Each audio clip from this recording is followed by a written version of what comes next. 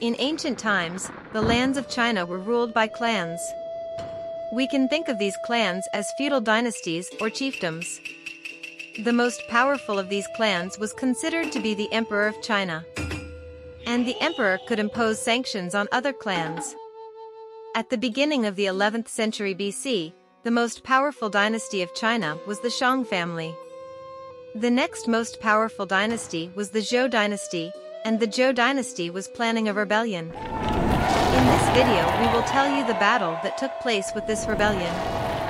The Shang family, which ruled the Chinese lands for 500 years, had a dark history. It was a feared family. It is written in their annals that they are cruel, merciless, and treacherous. Many sacrificed human and ritual sites were found in the remains of the Shang family at the archaeological excavation site, which we call the Yin ruins. The Zhou family, on the other hand, was the most powerful clan after the Shang. They were loved by the people of the region they ruled. We know from the scrolls of that period that they improved agriculture in their own lands. The Zhou family believed in what they called the mandate of heaven. This belief meant that if a child virtuous enough to rule China was born, heaven would entitle that child and the child would be invincible.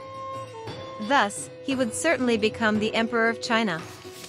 At the beginning of the 11th century, when there was poverty and injustice in the land of China, the Zhou family announced that they had started a rebellion movement, relying on their faith. Master Wu, the leader of the Zhou family, had an army of 35,000 and was planning to advance towards the Shang capital, Yin. The leader of the Shang family was Emperor Dixan, and they had an army of 50,000 men. He would fight to suppress the rebellion. But he did not want his authority to be eroded after the war. He was the emperor and he wanted to stay that way after the war. For this, he gave weapons to many villagers on his land who could hold a sword and added them to his army.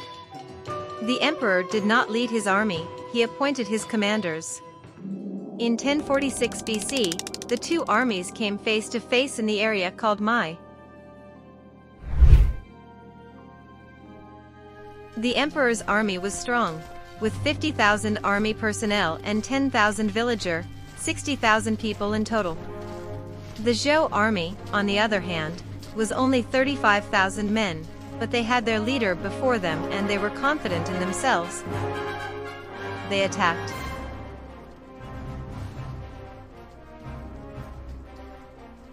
An unexpected event occurred while two armies were fighting.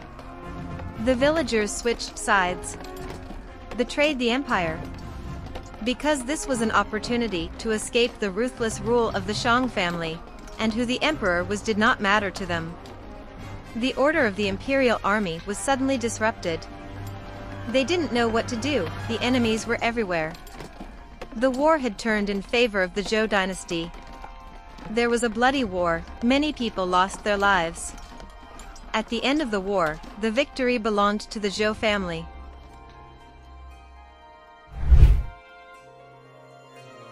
When Emperor Dixan learned of his defeat, he burned himself with his palace.